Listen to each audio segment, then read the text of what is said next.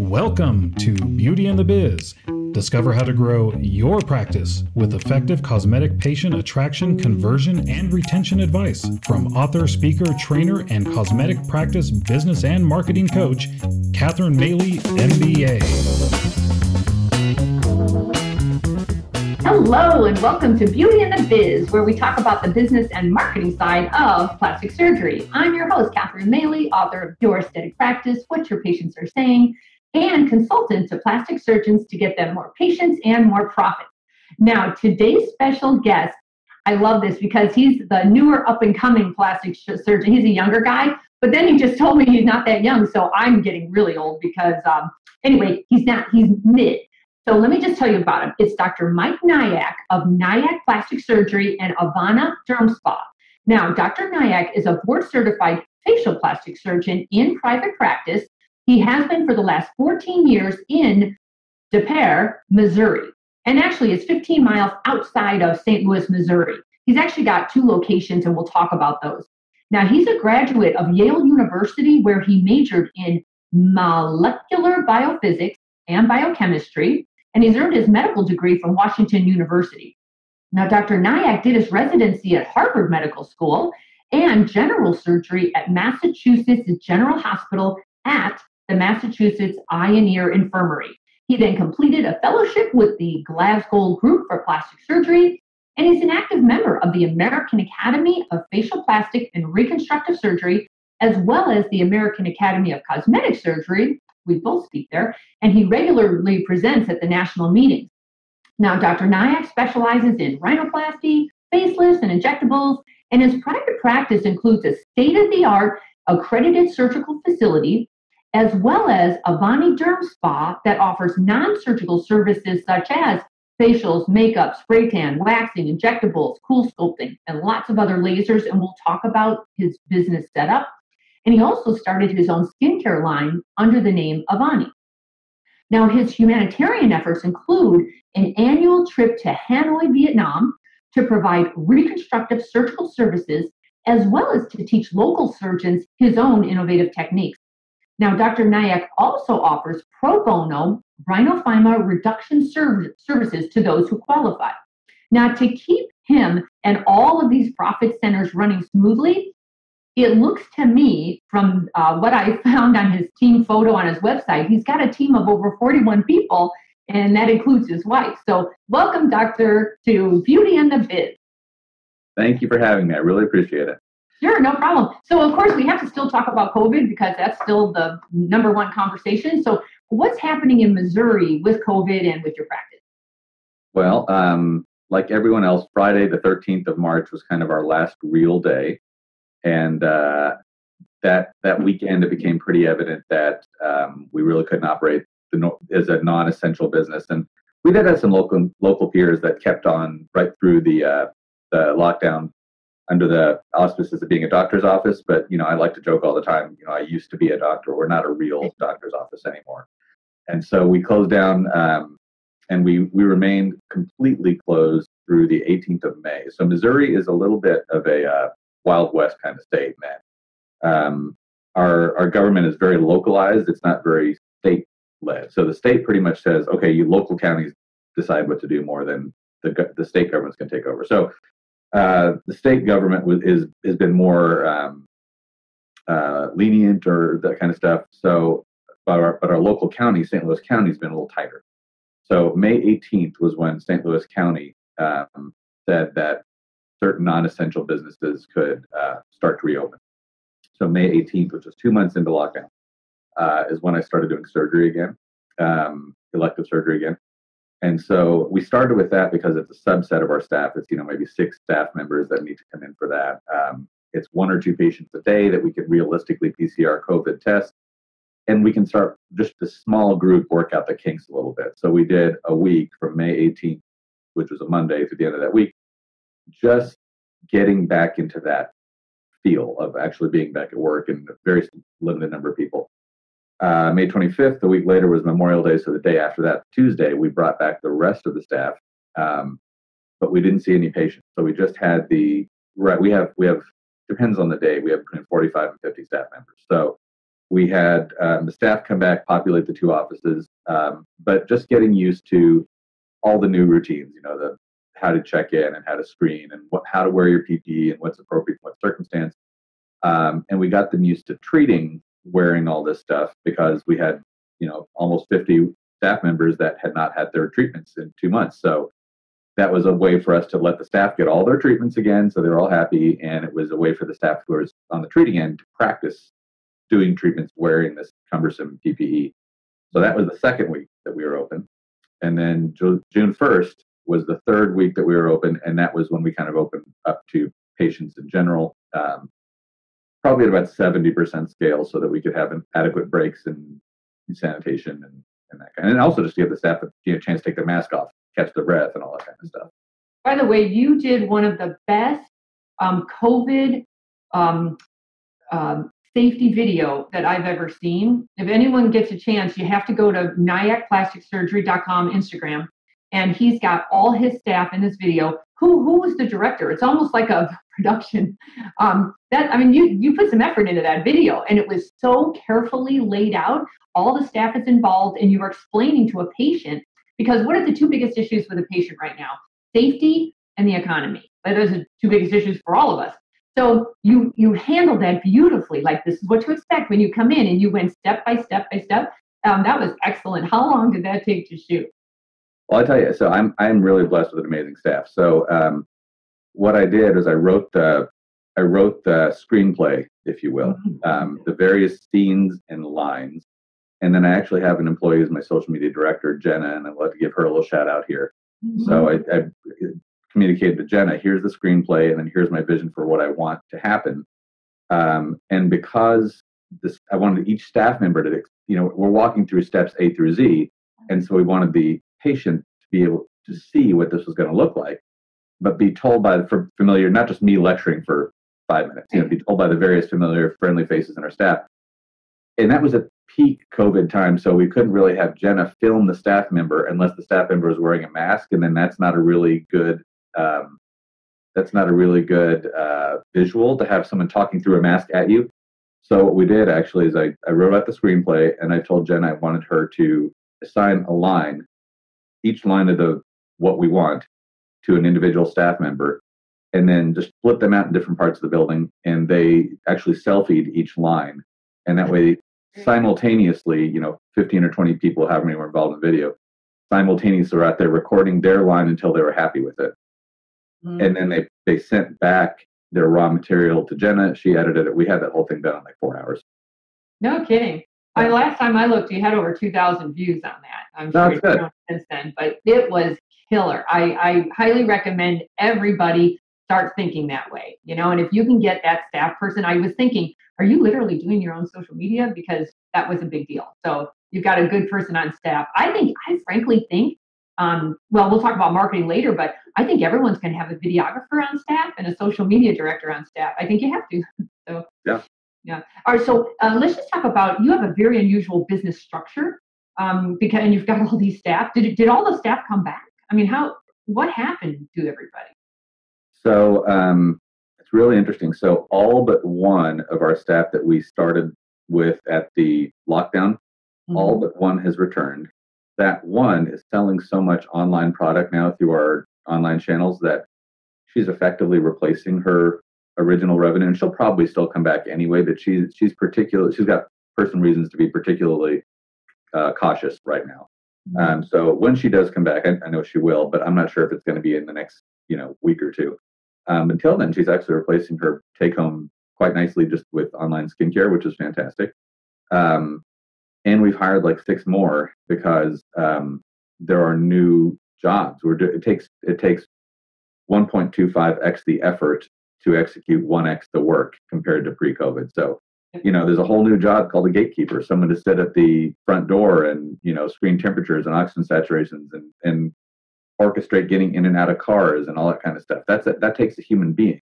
Mm-hmm. And if we're open, 50, 60 hours a week in 2 locations, that's 120 hours. That's 3 full-time employees, So we've actually added like 4 or 5 part-time employees to capture those 120 hours worth of extra work. So everyone came back -1, and we've added 4 or 5 more. Did you extend your hours to try to cover for the loss of the volume that you used to enjoy? No, I would. It's interesting. So every decision that we make is there's always a tension between, what's the plus and what's the minus. And when we had a few meetings leading up to reopening, a few virtual meetings leading up to reopening, and there was significant hesitation and significant kind of. It wouldn't have been great if we said let's extend hours. And I can understand it because at that point there was still no there were no camps open, there were no daycares open. So if we extend hours, who's gonna watch these kids? You know what I mean? So it wasn't just like a lot of my peers were like, oh, we're going to extend hours to make up for the slow people and missing 2 months. We could have maybe forced the issue, but it would, we really try to have to balance happiness, like team happiness, with patient happiness. It's not even about revenue. It's about patients want to get in.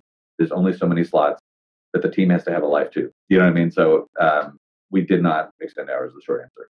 So how much do you think you have decreased your flow percentage-wise due to all the new precautions that you have to take? So surgery is as busy as it ever was because that's easy. Okay. I can fill surgery all day and it's only 2 to 3 human beings. It's 2 or 3 patients because facial surgery is slow. A nose might be 2 hours and a full face rejuvenation might be all day. And so I'll do, 2 to 3 procedures a day. So that 2 to 3 is the same. Mm-hmm. The non-surgical side, again, we've only been open on the non-surgical side for 21 days now. We started it low, like probably 60%, 70% the first week. I'd say now we're probably up to 80+%, but it's because a lot of people were just nervous to come back. Like actual staff members were. That's why we did that pre-opening week where everyone just was with each other. I mean, you have to re-socialize human beings. They're not used to being outside their house, leave alone the crowd with other people, and then wearing this foreign stuff. Like in the OR, like we're so used to wearing masks, we don't care. You put that on your medical assistant, and it's just very foreign, So we started slow. We are steadily ramping up as we have more confidence and as the systems become easy. You don't start off swimming 3 miles a day. You start off swimming a quarter mile, maybe, and as you become efficient, then you can extend it. And so over the last couple of weeks, we become more efficient. We're probably 85%. That's probably where we'll stay for a little while. Did anybody get sick at all? Not so far. We all know in St. Louis, we all know people who have been sick. With the large staff, statistically, someone's going to get sick at some point, but we don't have any staff members yet that have gotten sick. Very lucky. Good for you. Yeah. Although, did it hit Missouri very hard? It didn't hit Missouri hard. It hit St. Louis County, where I live. It hit St. Louis County. We're of the cases in Missouri, most of them in our county. Mm-hmm. As long as we're talking about staff and business, who's managing all these people? That's a great question. So I have so Avani, my wife, is still involved in the practice and kind of as an inside outsider. So she does not work there hours a day or even every day of the week. But when she comes in, she's very good at kind of structure and noticing things and suggestions and ideas and kind of business development kind of thing. But that's just as she sees opportunities. It's not a structured position. My 2 kind of real leadership team in the office is my office administrator and my office manager. And I have 2 different people. The office manager is what you just asked, HR, payroll, minor spats between people, enforcing rules, congratulating people, recognizing good behavior, hiring, firing, employee files, health insurance, all that kind of stuff. That's the office manager. And it's kind of like office mom, literally kind of getting the sense that someone's literally talking about their problems at home, like that's office manager. And that person has been with me a little over 10 years and she's outstanding. She's really, really good. She started out as an esthetician, actually. Yeah. So she was my office manager by the time she was 29, which is kind of weird. Like you put a multi-million-dollar business in the hands of a 29-year-old, but she's great. So that's her. And then the office administrator is more, you almost think of it as like director of implementation. Like she's the one that gets stuff done. So the COO? What's that? Kind of like the COO. Yeah. So, if I say, I'm looking to change my phone service. I'm going to, investigate 3 or 4 voice over IP platforms, and then come to me with a digested presentation of what you looked at, what you saw, and what your recommendations are. And so I won't hear about that for 3 or 4 days, and she'll come back with a package, or if I want to implement, she's also kind of my in-house IT person. So if you think of like the legal analog would be big companies have an in-house lawyer. That in-house lawyer can't do all the legal work themselves. They're not specialists in all the different things that they might need to do. But they can hire the specialists and speak their language and manage those specialists while they do the actual heavy lifting, and then the in-house lawyer is kind of the liaison. So she's also my in-house kind of IT person. She's not directly writing a website. She's not doing she does a little minor maintenance and upkeep. But she is the person that I go, this is what I need, and then she'll go find out what happens and make it happen. So she is the get stuff done person, like projects, tasks, almost anything that touches IT will go through her. And then the other one is the keep people happy person. So there's people employee, and the processes employee. And together they're my management team. But what about the money part? Because it seems to me, with having such a big team, as a consultant, I would typically say, okay, let's break them into teams by profit center. And then they will, anyway, I have a whole thing that I do on that when I go to a practice of like your size. It needs culture, and it needs KPIs, and it needs processes, and it needs a lot more structure than that informal, because I'm sure 10 years ago it was very informal. What did you start with? A few people, and look at you now. Can you just talk about your business structure? Because you have 2 locations and a whole lot going on. And I would like to ask you about your services as well, because when I looked at your website and I saw that you have estheticians, but even spa services like spray tan, waxing, I'm thinking, is that really a good, it's not a good profit center. I know that for a fact. However, it is if you can I'm assuming you're going with that umbrella approach. We are the one-stop shop. I'm assuming that's where you're going with that. And I hope to God your staff is really good at upselling, cross-promoting all services, that kind of thing. But anyway, back to business. How did you set all this up? Just as time goes on, almost every one of these positions becomes, it's not like you go, oh, I need one of these, I'm going to make one. And pain points arise, and you go, I really need to put a person in charge of this. Like we have a purchasing, inventory, and fulfillment person. If you had told me 5 years ago, I'd have a full-time employee whose job is to do nothing but buy stuff, know what stuff we already have, and mail stuff out the door, I'd be like, you kidding me? That's a full-time job, but we have. It became evident maybe 2 years ago that we needed someone to, there'd be toner cartridge out and 4 people would order it, and so, and not only would 4 people order it, there's already one in the closet, so we have one in house, 4 different people ordered it, all 4 come in, no one knows where they are, and it's actually need, as we find needs like that, we create jobs. So when I first started, I had one esthetician and no nurse injectors. We have to realize this was in 2006 when I started private practice. So I had no nurse injectors. I had one esthetician. And that esthetician she would help me as a medical assistant here and there. And in between things, she would do non-ablative lasers. So Missouri estheticians can do non-ablative devices. She was doing no facials, no spray tans, no waxing. It was the only thing she did service-wise was non-ablative lasers, and then she'd help me. As we grew and got to a bigger footprint, so we're in Missouri. We have, space upon space upon space. The hardest part of a lot of this is you're kind of implying there's profitable and then the less profitable offerings. So we're always squeezing out the least profitable offerings in favor of more profitable offerings. We had nails and massage for a while, but those got squeezed out in favor of other things. As we grew, then we could actually take our estheticians and let them do other typical aesthetics things like facials, like peels, like microdermabrasion, all that kind of stuff. Back then it was even pre-microneedling, which they can't do in Missouri, but it was just all those types of things. Spray tan, one of my employees, I came to me maybe 7 or 8 years ago and said, we need to do spray tans. And I said, just what you're just implied. You're crazy. Spray tans are not a profit center, why would we do that? And there's every corner's got a spray tan operation on it, and so we did add it. It was actually, I mean, is it a super profitable thing? No, but makes people happy that the estheticians like to do it. We don't do it at a price that we won't do it for, so if they're looking for ease and convenience while they get their facial and get their spray tan and walk out the door, we're there for you. If you're looking for the absolute cheapest spray tan you can get, you might want to go somewhere else, and so that limits the number that we do. We do a value-based number, and it's been successful. As a matter of fact, right before COVID, we were literally considering, this is one of these things where I was just saying, you kind of develop, I think this is a job all by itself, spray tan tech, just a person that just mans the spray tan room. We actually have one room in each campus, so it would be 2 spray tan techs just to peel those out from the estheticians.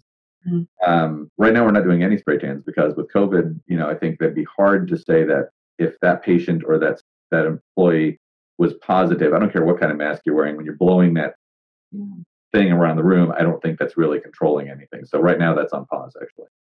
What I do as a consultant, how I handle that, I look at the revenue stream as you have built right now, and then I look at the counter to that, and I say, okay, what if instead of you providing spray tans, everyone's doing it already anyway for another price? Would you be better off having somebody develop relationships and alliances with the spray tan people and let those girls be a good referral source to you? Same thing with estheticians, same thing with hair, all of this. Is it better to do it yourself, or sometimes align with the neighborhood and not fight them and not compete with them, but turn them into your ambassadors? That's how, and it would just be a numbers game, and you just test it out and try it that way. Anyway. And then the intangible part of that is what makes people happy, so it is not necessarily that the highest profit per minute or square foot operation is also the highest happiness for staff and patients operation, so we're always kind of balancing. It's not like we're in a grocery store and a restaurant business where we have 1% margins and, we're going to live or die on some of these decisions. Like, I have staff members that love doing spray tans, and I have patients that love getting them, and we can do it. So I know what you're saying. Like, there are certainly things that honestly, like if you really take it to the extreme, I should stop doing surgery and just make my living through a 30 gauge needle all day, and it might be more profitable. You think? I'd be happy. Oh yeah. How much of your revenues is surgical versus non-surgical, percentage-wise? What was that? What are your revenues percentage-wise, surgical versus non-surgical? I can't tell you exactly, but it's majority non-surgical now. Not personal, because I almost exclusively operate anymore. Mm-hmm. But there's one of me, and then there's 17 non-surgical providers. So when you have one surgeon, and on a normal year, we would travel 13, 14 weeks a year. So I work about 75% of the time, and I do surgery, and it's one guy. And then you have 17 non-surgical providers that are more they're all round more. Just by numbers, that side is going to become the heavier side of it. But that's by design. I want it to be when I leave the office that we're still doing just fine. That I'm not a slave to the machine that I built. Well, I used to run a surgeon's coaching club with Ed Williams upstate New York. And he always said, if you're responsible for more than 27% of your revenues, you're not running your practice like a business. And the doctors would say, 27%, are you kidding me? I'm 97% of it, but that was the mind shift change. It's time to look at your practice as a business and say, are you able to walk away? Are you able to be sick? Are you able to go on vacation? Are you able to have an unforeseen incident happen, like your house burned down? That kind of thing. So back to the staff, and talk about your business structure, because you are quite a business there. You're not just, describe your practice physically and how it's set up. So we have 2 locations. Our main location is in Frontenac, Missouri. They're both St. Louis, so one neighborhood in St. Louis.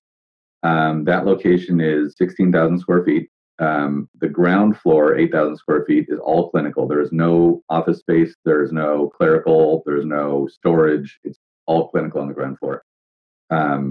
One half of the ground floor is my surgery center and 5 or 6 exam rooms that I use when I'm doing pre-ops and post-ops and consults and that kind of stuff.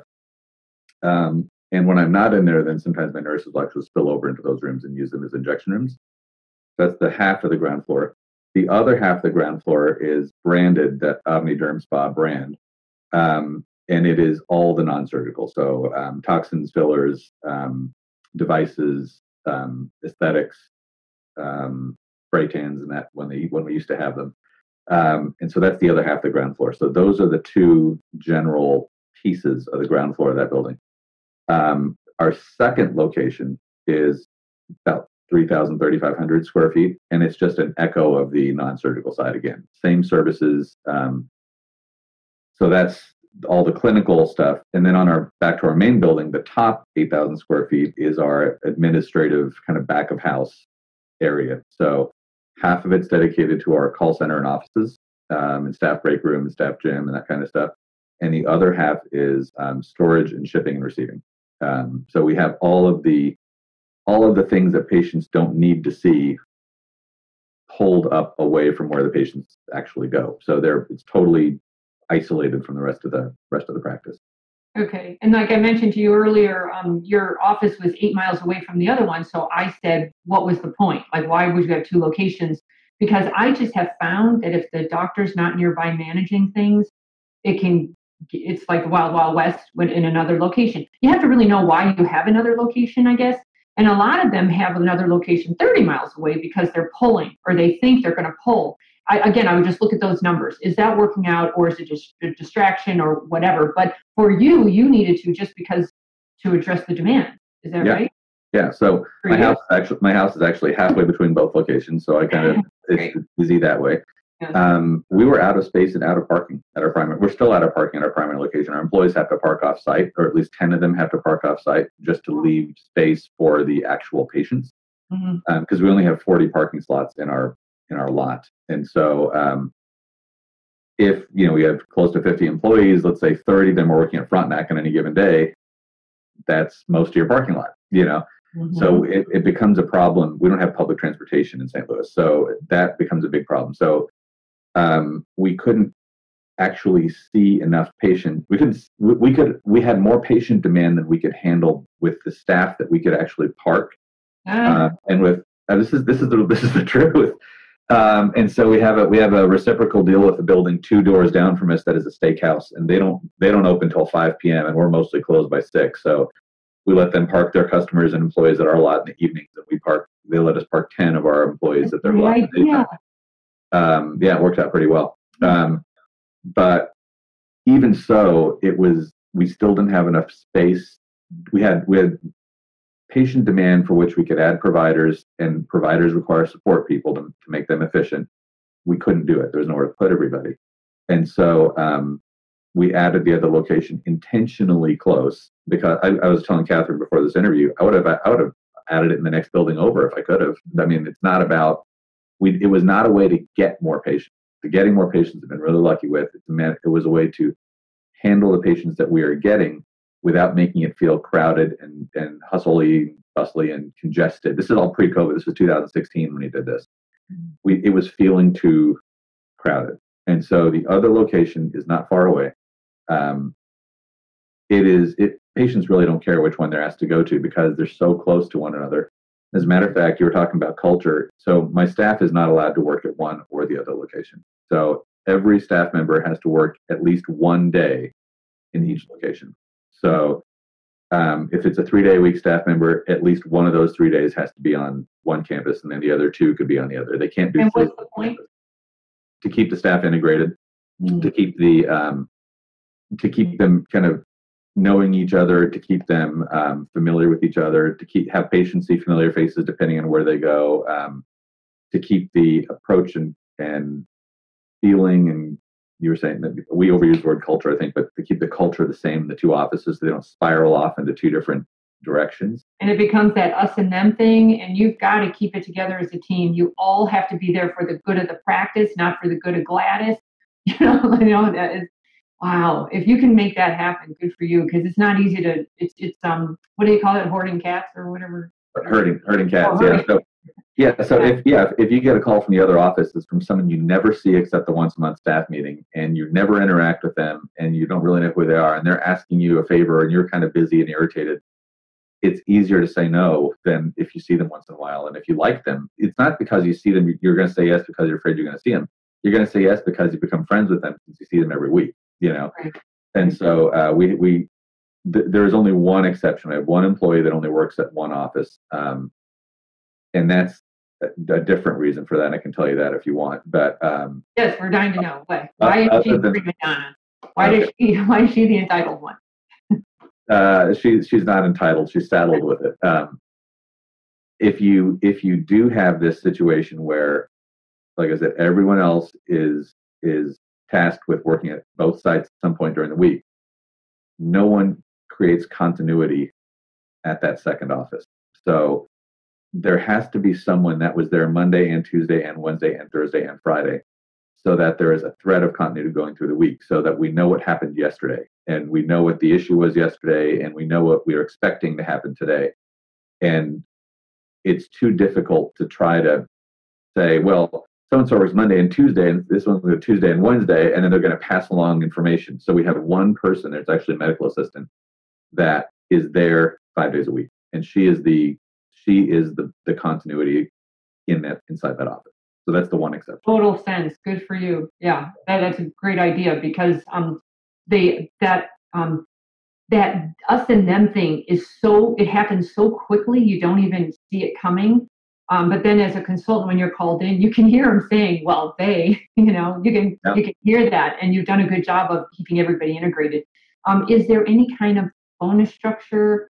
Do they win as a team, or do they win individually? How do you keep everyone motivated? Without going into great detail, I used to do the Ed Williams bonus structure. I did this. I started private practice in 2006, and up until 2010, I did the Ed Williams bonus structure, which is bonuses are based on, and he may no longer do this anymore, but bonuses are based on how this quarter do versus the same quarter last year. What's the incremental growth? And based on that incremental growth, we'll create a bonus that's shared equally based on like how many full-time equivalents you are. If you're a full-time equivalent, you get a full share of the bonus pool. And if you're a half of a full-time equivalent, you get half the share of a bonus pool. And I did that for the first 4 years that I was around. And it worked well. When I moved from the office I was in then to my main office now, we took a sudden increase in overhead. I moved from a single 3,500 square foot office in a not so nice building to a 16,000 square foot building in the nicest part of St. Louis. And so what I said to those employees that were with me at that time was, I can't guarantee that you're going to earn a bonus at all this next year or 2 or 3, because I don't know that we're going to have year-on-year growth for a while. Because all of a sudden I worked so much higher. So it is, I increased all their base salaries by the equivalent of the bonus they would have gotten. So if they got, let's say if the average bonus was $1,000 in that quarter, that's $2 an hour. So I took all their base salaries and bumped them $2 an hour and said, this is I'm going to guarantee you get that. But we're killing that bonus plan for a little while because I didn't know if it would work or not. So what happened? How did that go? Oh, they loved it. They got their quarterly bonus as if it was a good quarter, just built into their payroll. It was, so I said, I don't want you guys being penalized because we're taking a risk on our end. And did the productivity and the attitude still stay high? It did. It was easier with a small team. I had like 7 or 8 people, so it's easier with a small team. As we've added more providers, then we then started bringing back in more incentive structures that are person dependent. So as we reintroduced incentive structures, they became tied to personal revenue, personal productivity. Yeah. Mm-hmm. Which requires really mature employees. So the good thing about the team approach is that it doesn't matter, whose plate the bone lands on. At some point at the end of the day, it's all split up and everybody's happy. The bad thing is the high producers, even if they're not bitter, they're not elated. Because I'll get 10% of the extra revenue that I generate. When it's more individually driven, there's less bitterness from the high producers, and they really feel like they're they're going to see reward directly based on their own efforts, which I think is it's kind of a meritocracy in that way. But you have to make sure you're hiring people that are not going to sell stuff that's not right, that really have the patient's best interest at heart. You have to have a really good team. Let's say among my injectors, if someone comes up, they need a Botox touch-up or something else, but they weren't the one that did the Botox. They really have to have a team spirit, because sometimes I'm going to help your patient. Sometimes you're going to help my patient. We're not going to keep track. We're not going to, do micro math to try to figure this all out. This is one of the benefits you have of being in this practice, and it's one of the burdens you bear in being in this practice. And if you're that picky about every little move needs to be compensated, you're not welcome here. Like we have it is capitalist, but there's a little bit of a socialist underpinning. Like we're all in this together, and you can't be that neurotic about every little dime and dollar. I'll tell you, there is no answer. There's no one answer to this. You have to know your personalities that you have on board. But I will tell you, my whole thing is finding rock stars. The problem with a rock star is they don't want to work with losers. They don't want to work with mediocrity. And trying to balance that out is killer, because on the one hand, when they plan as a team and work together as a team and celebrate together as a team, then they'll hold each other up. They'll hold each other accountable. Like the one that's, not doing their fair share, they'll call them out. But if you have that rock star who's like the entitled one, like coordinators, quite frankly, I have a very strong sales background. I've never gotten a paycheck. I've always worked off of commission. I've never gotten paid unless I produced, period. But I'm not a good team player. So, you're trying to figure that out. So if you want somebody to crush it, but they're not going to play well with the others in the sandbox, you have to deal with that. And when you have a team as big as yours, culture is everything for you. Dear Lord, like, do you have like team get-togethers, or how do you keep everybody motivated? Because if you're running this machine, and it almost sounds like a machine, you've got a busy practice there. Is there any burnout, or how do you avoid it?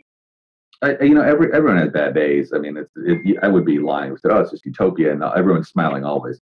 We're really lucky, though. I mean, we've had a couple bad hires, and the bad hires don't last because exactly what you're talking about, whether they're not hard enough workers, or they have the wrong attitude, or they just don't.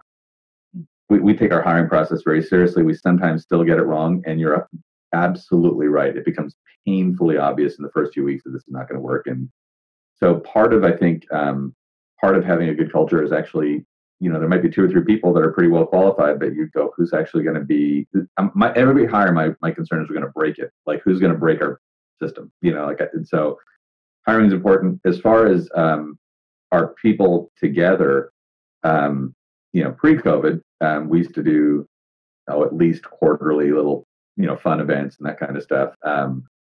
I'm not exactly sure how we'll do that in the next, but COVID's not going to be around forever. It'll be sometime between 6 months and 6 years from now. It'll be all over. So we will have group events again. I don't have a great answer for why the culture is as good as it is. I think we treat them really well. They treat each other really well. They really do celebrate each other's victories, and they really do look out for each other's problems. A lot of that comes back down to our office manager, who again is the people person in my practice. She's got her finger on a lot of it. I wish I could just tell you this is the secret sauce, but there isn't one. Do you stay out of it mainly? Do you stay out of it and let that right-hand person handle all the staff issues? Can anybody get to you?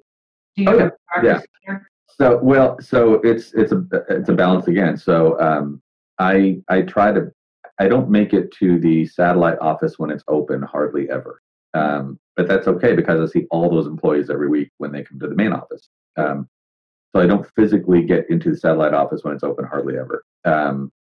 But anytime I'm free, I mean, you've heard the phrase "manage by walking around." Like, I literally walk around the building and just kind of at least, say hi to people, just kind of look at people's expressions, kind of take their emotional assessment, just kind of see how things are looking and feeling. And so I'm all over that building, both upstairs and downstairs, many times every day, as are my managers. And can anyone get to me? Sure. Anyone can always email me or text me or just walk in my office. But the reality is that happened more when I was 35 and had 6 people. it's a little kind of bittersweet because as you get to be, late 40s and have more people, you want to be best friends with everybody, but they don't necessarily want to be best friends with you anymore because it really is a boss versus employee thing at some point. No matter how much you like each other, there's still that little bit of a bump. And so a lot of them actually do feel much more comfortable talking to my office manager. We actually have a structure within that. So just like it would be impossible for me to directly oversee 45 to 50 people that report all directly to me, it would be impossible and unrealistic for me to expect her to do it. So it'd be, her name is Allie. So I can't say, Allie, you need to directly oversee every one of these people. That's not, big trees don't have leaves coming off the trunk. You have branches and stems. And so we have a leadership structure within each group. So we have each of our departments as kind of a department head. Okay. And so the department head, it's not a paid position. It's a position you get if you want, and if they think you're the right person for it. And your job really is not to boss around the other receptionists. Your job is to bring to Allie and bring to me things that would make the receptionist's job easier. So it's not like I'm here to tell you how to do your job better. It's I'm here, maybe a little bit of that, but mostly, what we noticed the receptionist struggling with is all the batteries are dying on it, whatever, or this printer is ridiculous, or, can we fix the process for new patient paperwork? Like basically kind of a mouthpiece. So each individual receptionist doesn't necessarily have to come upstream. You know what I mean? They're welcome to, but their department head is the one looking out for them. But she's also the one that, if Allie needs to get a message out to all the receptionists directly, emails are not super efficient, or, WhatsApp's not super efficient. So she'll talk to that department head and say, make sure that your team knows this. And then that gets it fed out. So it's a funnel, both directions, a communications funnel. Mm-hmm. Our medical assistants have a department head, our OR team has one, our nurse injectors have one, our estheticians have one, our reception team has one, our consult coordinators have one. And so once a month, we actually have just the department heads meet. So we have a staff meeting monthly, which is just under an hour, and we ask everyone to come to it, and this will probably be virtual for a little while here. But we have a staff meeting monthly, and then staggered 2 weeks is the monthly just department head meeting, where we just bring in the kind of runners of each department and talk through things that we might implement, things that you don't want to tell. When you have a group this size, you don't want information getting out half-baked, because it just makes everyone anxious, and you let out half-baked ideas. So we take our half-baked ideas to our department heads. What do you think about this, before we let them out to greater things? So. Wow. Did you take a lot of leadership courses? How did you know how to build this business structure? I have a lot of good friends. So you mentioned Ed Williams. So Ed Williams is a phenomenal leader. There's a guy in Michigan, Chip Mock, that has built a huge, huge multi-arm practice. I like to go visit people's practices, and I used to 2 or 3 practices a year I'd go visit, either because there's something surgical I wanted to see, or in Chip's case, it was just want to see how he ran his business. Nick Brandy. Do you know Nick Brandy? I don't. He's a top 5 Allergan account. He's in Pittsburgh. His practice is called the Skin Center. Nick and his brother Jerry runs the place. Nick is the primary surgeon, although Nick is retired now. Again, the top 5 Allergan account, like 5 or 6 satellite offices, multiple injectors, that kind of stuff. So I've had friends that have been here before me. And so I have not taken any leadership courses proper. I probably should. Probably be better if I did. Hey, visiting and role modeling others, that's the best shortcut in the world, and the best on the streets, experience you can possibly get. So good for you for visiting others. I think that's a great idea. We're going to switch gears now and talk about marketing, because either you're in the best location on the planet, you have no competition by you, or is St. Louis like the place to be for? Because everybody I work with has so many competitors nearby, and they don't have a big flow of patients, and never-ending patients. Not many complain about they have too much demand. I'll just put it that way. So how are you making that happen? You're making that happen, by the way. It's not just happening by accident. So you must have quite a marketing machine out there working for you? I think we're lucky. So we do have significant competitors there. We're really, I mean, I don't remember what the data is, but per capita, St. Louis is like it's definitely top 10 for cosmetic surgery per capita as far as how many people will inject you or cut you open. St. Louis, we're definitely top 10, which you would not expect, but we are. A lot of it comes down to messaging. So I really focus really hard on the surgical things that I do, and we're trying to message this expertise and technical excellence, and that kind of message goes out. At the same time, it's like every practice. At the same time, we're trying to message that we are friendly and caring and approachable, and the kind of people you want to be with, even if they're not working on you. Trying to message that. And then as social medias come out,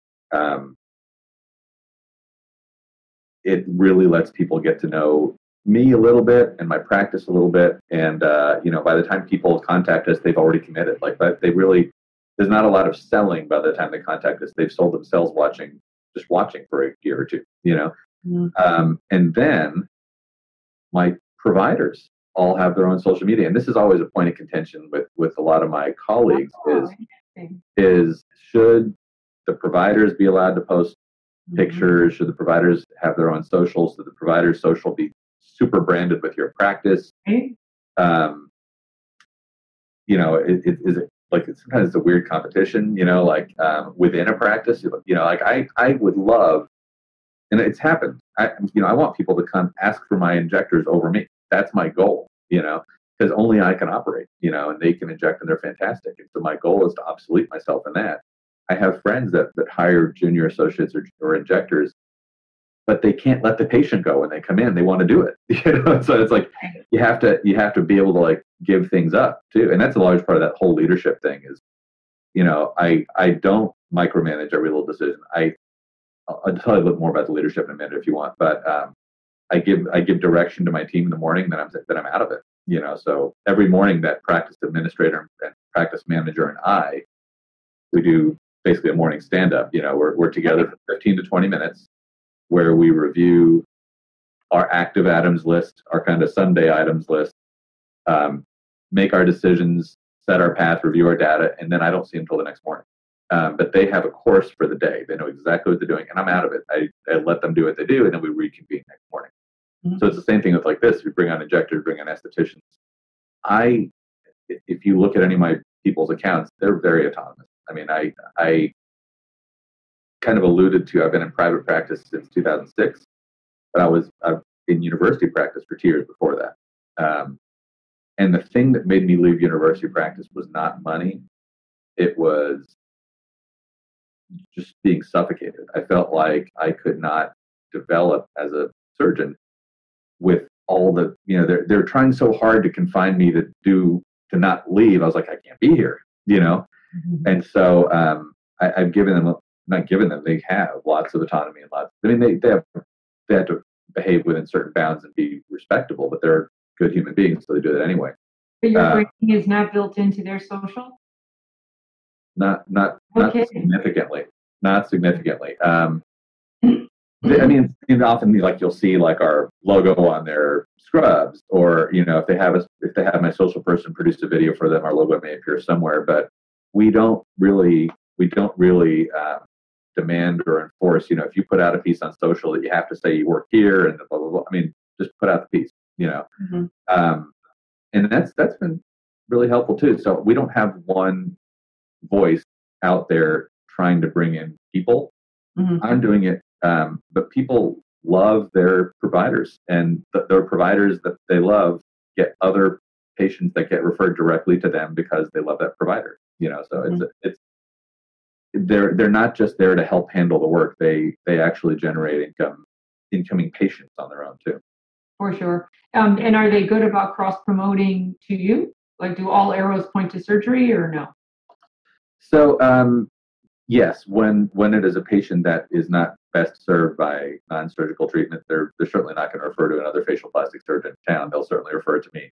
But like the goal isn't, we built our surgical practice backwards from the average. So I think the conventional thinking is, this is all pre-social media, is, you get people in the door with something easy and cheap, like an injection. And then, hopefully they'll convert to surgery someday. Pre-social media, I'm thinking I'm spending $2,500 on this magazine ad or $20,000 on this billboard. I want it to generate a $20,000 facelift. I don't want it to generate a $200 injection, And so we built our spa side backwards. So when we started, it was just a surgical practice. And every message I put out there was about surgery.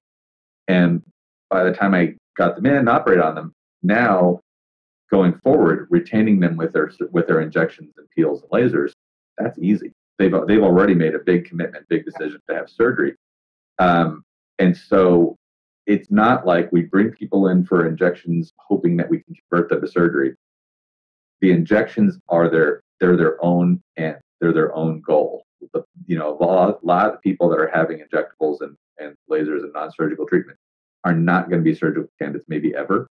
And that's not on their horizon, and that's not what they want. It's not what they need. It's a different world. Like when we first started in this industry, plastic surgery was about fixing a deformity or reclaiming your looks from when you were younger. Mm. There's a whole third arm out there right now, which is, I'm not deformed, I'm not ugly, I'm 19, but I want to look amazing. Mm-hmm. It's kind of living your best life, glow up, optimizing. That category didn't exist, 15 years ago. And it's also the fastest growing category, and they're probably never going to become surgical. They're mostly injectable. So it's not like every time we bring an injectable patient, we're thinking, how are we going to convert them to surgery? Perfectly happy to leave them as an injectable patient. What is the goal? To keep them under an umbrella, to keep them under your roof? Absolutely. So that's back to, let's say, spray tans or, some of the facials or waxing. There is, again, I have employees that enjoy doing those. Patients do need those services. They're going to get them somewhere, and they're going to get them somewhere. And when they go to that place, it is also the lowest profit center in that building too. And they're going to do their best to keep them for something that is a higher profit center, such as, injections and lasers and everything else. So there is part of the reason we offer those is specifically so they don't have to walk into another store. Gotcha. So for marketing channel, it's funny, how I first found you, you first came on my radar. I fly more than 100,000 miles a year, or I used to anyway, and now I don't go anywhere, but I saw you on the airplane. So American Airlines Magazine. Then it was under the top stocks. And I thought, and then I remember, I always look at that now and I think, you guys, does this really work? And what I've noticed is there are different reasons for doing it. It's very good for branding. I will say that. I don't know how many people are in the air saying, oh my God, I've got to call that guy. I think it's not an easy straight shot. Looking at the magazine and getting into your office, I think is a long road, but I do like the branding part of that. So for marketing channels, you're using that one, but did you get into the PPC and all of that? Like how are you marketing yourself? We currently do no PPC. Did you used to, and now did you used to but didn't get good results, or what?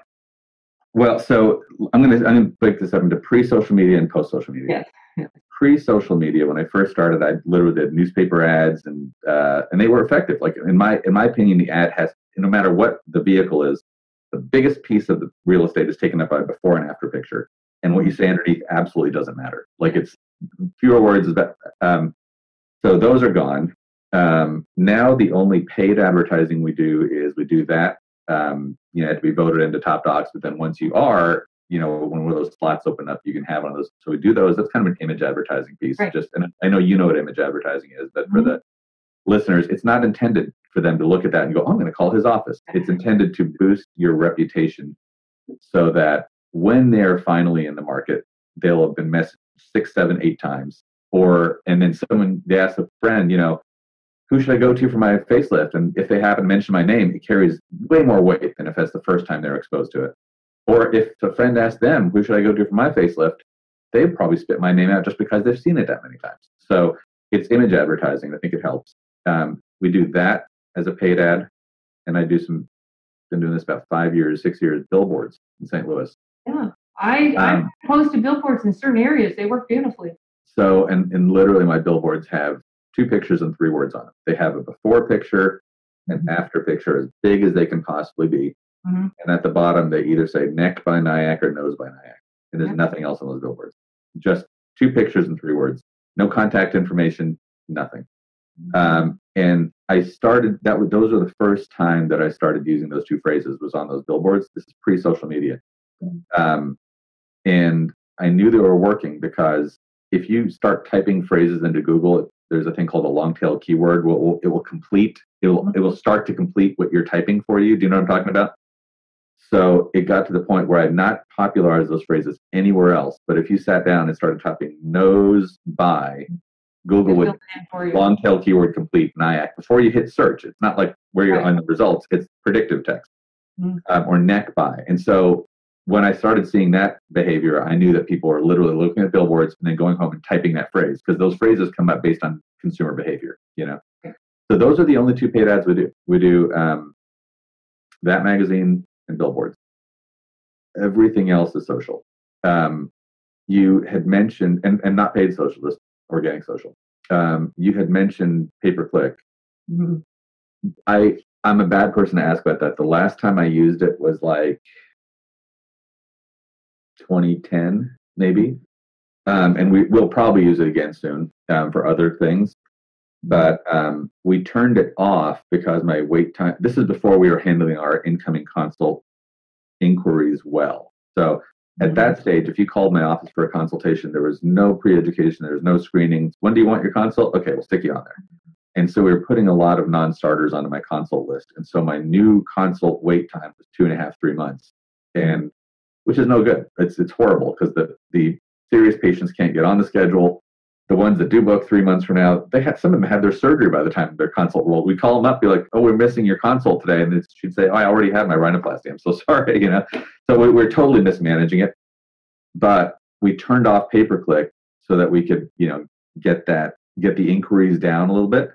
It didn't change a thing. Like our number of inquiries coming in, totally unchanged. Where are these leads coming from? Osmosis or what? Where are they coming from? Are you doing good SEO? You have a good SEO guy? Our SEO is good. So if you search for things that matter to me, we place well. We place well on Google. So our SEO is good. Our word of mouth is good. Like right now, I'm not just saying this. I think in St. Louis, if you were to ask people, I'm looking for a guy that does noses or facelifts, I might not always be the first thing that they'll say. I'll be in the top 2 or 3. So I've been here long enough. I think that helps. My actual providers have really meaningful reputations of their own. That really helps. And so just literally organic, not even online, just person to person. Corona style transmission is huge, and it really works. And then social is you can't underestimate it. It's very powerful. And are you able to track it? Do you have good systems in place? Do you know somebody actually came in from social? I talk to people all the time, and here's what happens. When I do a lot of phone training for staff, and we always ask, "Oh, so tell me, how did you hear about Dr. Nayak?" And they'll say, "Oh, the internet or Instagram, let's say." And then when they get to know the patient better, it turns out the girlfriend mentioned you. Then they went to Instagram. Then they went to your website. So it's gotten really complicated to find out the pathway to you. But do you have a good handle on it? No. And it is just as you said. I think it's artificial to say, it's almost asking. It's like naming one ingredient in a recipe. They literally they were touched by 6 different things. The airline flight, the billboard, their friend mentioned it. They saw an Instagram post. So even if you were doing pay-per-click and you had a direct track from that click, it doesn't tell you anything more than that was the last time that, so right. We used to do tracking phone numbers. When I did print ads, I would do tracking phone numbers with different phone numbers for different ways into the practice. The closest I came to being able to see something really made a difference was when I put those phrases up on the billboards. I wasn't using them on social. I didn't have them in a print ad. I didn't have them anywhere, but it changed Google's predictive behavior. So I knew I knew people were responding to that But that's the closest I can tell you that, we don't really, we ask it on our intake sheet, and just like you said, they'll list one thing. Yeah. But I don't know. All right. Do you have any idea what your marketing budget is? Is it like a percentage of? Do you have a formula, or do you just spend what you need to? I'll tell you, I spend about $80,000 a year on billboards, so about $20,000 a quarter. Okay. And then I think the top box runs about $3,000 a month, something $3,500 a month, maybe something like that. Gotcha. And that's it. That's my marketing budget. Okay. Yeah. All right. Let's see what else. Because I love to talk about marketing. Hey, by the way, how much time do you spend on social media? Fair amount. It's funny. When I first started Facebook, it's probably close to 7 or 8 or 9 years ago. I did it solely. It was actually at an AACS meeting, one of the ones in Orlando. Yeah. And I remember thinking, I need to do a business page, and you can't do a business page without having a personal page. And so I was like, all right, I'll sign up for a personal page, just be able to do a business page. And that was a bad idea, because I do spend a fair amount of time on it, but I do think it makes people feel connected to you as well. So. Well, at the meetings, now we talk about social media all the time at the practice management sessions, and some of the doctors are spending hours, 5 to 7 hours a day. And I used to think, are you out of your mind? Don't you have something better to do? But it's just the way life is now. You have to market you, and it takes you to do that, because the patient now wants to know who you are, and that's why they're going to social. They want to see who you are as a person, and there's no way around it now. So you're the marketer and the manager and the surgeon and the oh my God, and the dish with the bottle washer and all that. I'll tell you, one of the things that I'm still having a really hard time figuring out is, as you said, you can't do it all. I have Jenna, who is my social media coordinator, who I love, and she's fantastic. But you can't have them kind of run it either, because then it's not authentic and people don't like watching it. So it's very interesting. I think you can probably look through my posts, and reading the tone, you can tell when Jenna posted something, when I posted something, and that is probably not good. I know it's definitely not good. Like if I wanted it to be really effective, I would do more of it, and she would do more on the kind of production end, and I would do more on the posting end.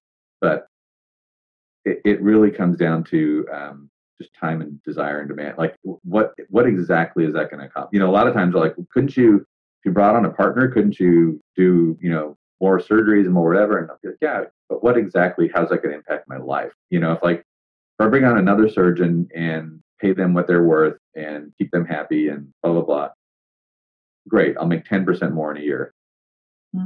With 100% more complication and stress and everything else. Like, is that really worth it? You know what I mean? So there's always the second. It's not always just about the revenue piece of it. It's about just happiness and longevity is a big part of how I run the practice.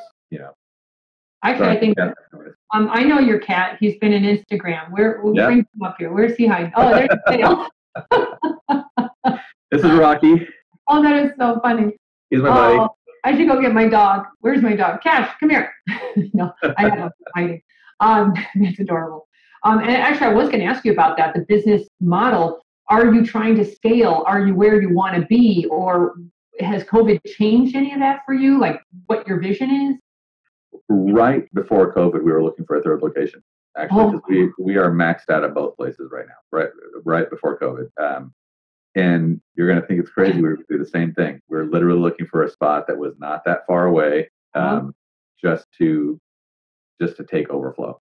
And obviously that got put on hold. I'm content. I'm happy with how things are right now. I think we're going to give it, like I said, sometime in 6 months and 6 years from now, we'll have this COVID thing figured out. So I just kind of want to see how things play out in the next, we don't know what's going to happen in the fall. We don't know what's going to happen, next spring. Mm-hmm. So I think right now it's more just kind of be thankful and be content and, enjoy where we are for a little while mode. And it seems, you can tell, you asked about do I take any classes or I've had pretty good intuition about when it's time to do something, and I'll know when it's time to do something. Okay. Just out of curiosity, Give me one big mistake you made, but that you learned tons from. I hired an injector once that was a terrible fit culture-wise, but I didn't know it because I was so enamored as a person with that injector. I was like, this is going to be great. I mean, hardest working person you ever met, and had such a desire to be a part of the practice. I thought that was going to be amazing. And there were some subtle messages from my staff that this probably isn't going to work out, and I didn't listen to him, and it was a tense month and a half after that. and then nature took its course and everything was fine. And what's funny is the individual I still think the world of, but I could have seen it coming if I had not paid more attention, if I hadn't been so confident just based on the person, how wonderful the person was. If I hadn't been so confident, that will kind of and I really should have seen that coming. And all the other ones are related to patients. All the other ones are like 100% of them are thinking that patient's going to be happy. They're just weird. They're nice. It's going to be fine. And then they're just as crazy, if not worse, after you operate on them. So those are the big ones. Usually is patient related. I've actually surveyed several doctors about that. About the patient selection, and they said I had a feeling. But I said I can handle this. It can't be that big of a deal. Well, it'll be fine. And no, it's not fine. And then the other one is I should have listened to my staff because they told me, they gave me a heads up, and I thought I could handle it. Yeah. I'll tell you probably the best thing I ever did though, is fixing that consult process, fixing the new inquiry to getting in front of me, the process between A and B. Mm-hmm. That was probably the best thing that we ever did in terms of making my time more valuable, or making the most out of my time. Yeah, for sure. And then the last question: what's something that we don't know about you that's interesting? Interesting. So I cook. You cook?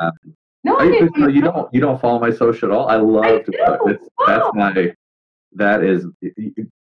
Look through my social. Look for Cooking with Mira. Well, you know what's funny? I don't cook, so it doesn't even register for me. I don't even see anybody. I can't even see people cooking because it's so not what I want to do. Is there a specialty? Do you have a certain dish that you like? I cook everything. I love to cook. More complex, the better. I enjoy it. So that's one thing. That's funny. Do you know I still sing a fair amount, but I used to sing a lot. Do you know about that? You sing? I was like a semi-professional kind of musician. What type of music? All a cappella, all men's a cappella. Can you throw out a few bars? No, I need a group. I'm not a good soloist.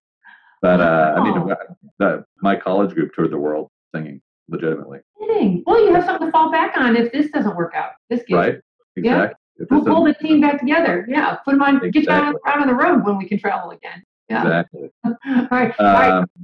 What else? I guess those are two trivia things I can tell you. Wow, that's very interesting. And any last words of wisdom for anybody? Yeah. So I'd say another really good thing, if you ask like one of the best things I've done in terms of building a practice, is when a staff member comes to you and says, I don't think I should be doing the job I'm doing. This is what I think I should be doing. Mm-hmm. Almost always the right choice. So when someone says, I don't think I should be doing this reception job, I really think here's this other, I'm literally going to describe this thing where I think I should be sitting and doing this thing. Mm-hmm. Almost always, especially if it's a good employee and someone that has the practice interest at heart and is genuinely dedicated person, just say yes, just do it. Many of my people are not in the seats that they came in when they first boarded the bus, and many of the seats that they are currently occupying didn't exist when they boarded the bus, and they are built for those positions. And so I think that's, if someone comes to you with I have this crazy idea, I want to do this, don't dismiss it. So true. And people grow, people learn, and they grow. And that's how you have an esthetician who ended up in upper management. Some people they rise to the challenge. And you just have to be sensitive to that, because if you hold them back, they'll leave or they'll create havoc, and it turns out they don't have a bad attitude. They have a bad attitude about what you're making them do. So, I mean, that's why I left the practice I was at for 2 years is I could not develop. And sadly, this happens once in a while too.